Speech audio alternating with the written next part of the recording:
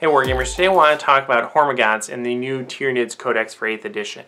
Before I do that though, I want to say thanks for watching. If you like this video, go ahead and hit the like button, the subscribe button, and that way you don't miss any of my upcoming unit reviews, battle reports, or other 8th edition content.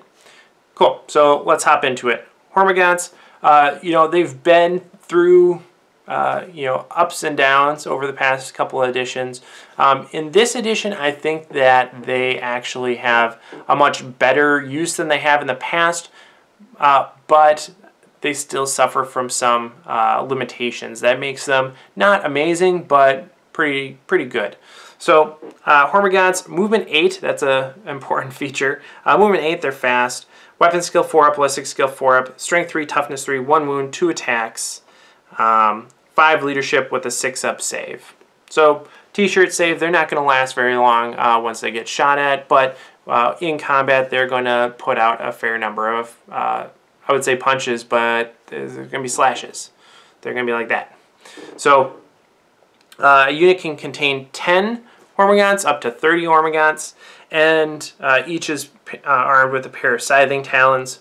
Scything Talons, of course, are strength user, so strength 3, AP 0, 1 damage, and you can re-roll hits of 1 for Scything Talons. So, on average, you're going to be making a little bit more than one hit per Hormagaunt on average. Yeah. So, yeah, they have instinctive behavior, so especially with these larger units, you're going to want to have them within synapse range. Not necessarily because of the problems with charging, although that is important, but because they are so easy to kill that morale is going to be a big issue for them if they are not within synapse range. So keeping them close to a synapse creature is going to be critical. Things like Hive Guard or Hive Tyrants, Tyranid Warriors if you have them, Neurothropes, Broodlords, those are going to be things that are going to work out well for these guys in terms of keeping them on the board. Bounding Leap, this is another special rule that they have that actually makes them, I think it's one of the better components about them. It really brings a lot of utility to the unit. Bounding Leap, whenever this unit piles in and consolidate, it moves 6 inches or up to 6 inches. So it's not 3 inches, it's 6 inches for them, which is really important. And then Hungering Swarm, if the unit contains 20 or more models, you reroll wounds of 1. So yeah, let's talk about that in a second. Let's go back to the Bounding Leap special rule about why that's important. The reason that is important is because this unit is not necessarily meant to go through and clean up an army. They're going to be able to clear through some chaff. So like a big unit of conscripts or infantrymen or Eldar are going to be hard struck by these guys. But Marines, anything that has a fair bit of durability to it is not going to be as concerned with Hormagaunts as we might want them to be. Instead, this unit takes on a very similar role to gargoyles. If you haven't seen my gargoyle video, check the description below. But Hormagaunts are really specialists at tying up enemy units.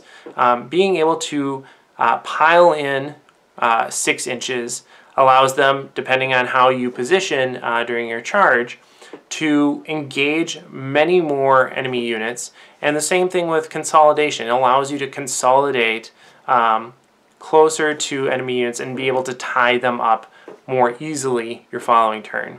So this is really nice because it allows a unit of Hormagaunts to run up the battlefield, tie up that front line and in a single round of combat potentially, and tie them up, make them either fall back or stay in combat.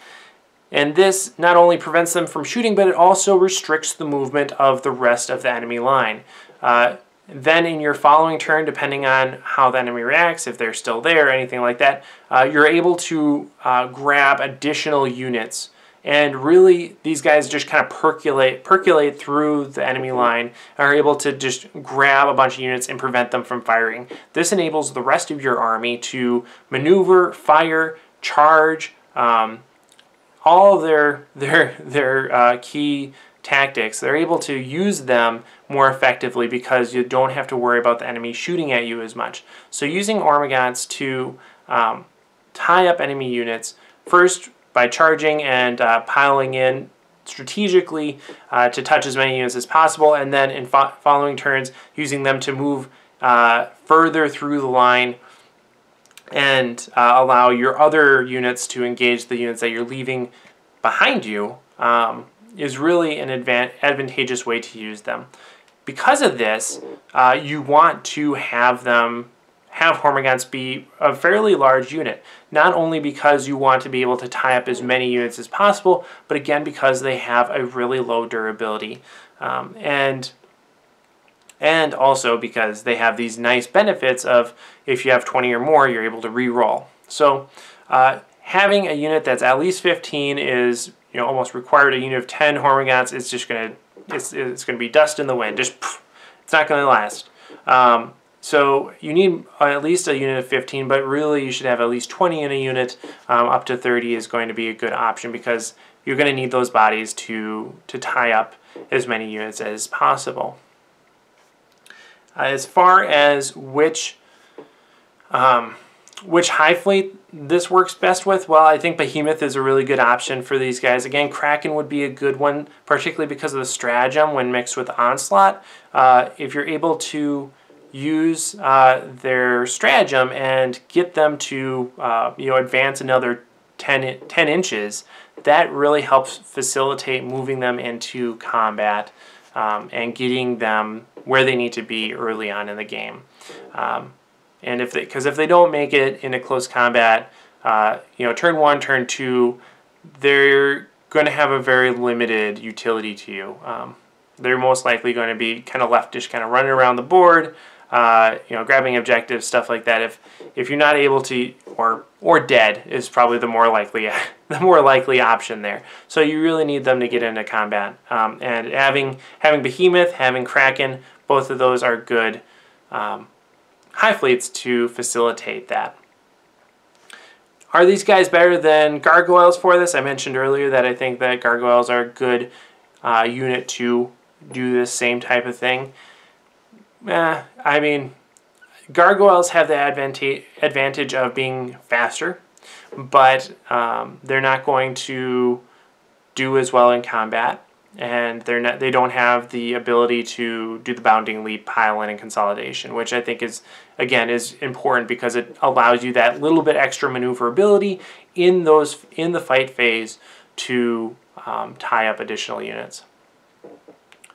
And so Gargoyles are going to be able to do this to a better extent if all you're worried about is getting that front line engaged. Gargoyles are going to be great. If you're worried about kind of moving through the enemy line and tying up more units, Hormagaunts are going to be the better option.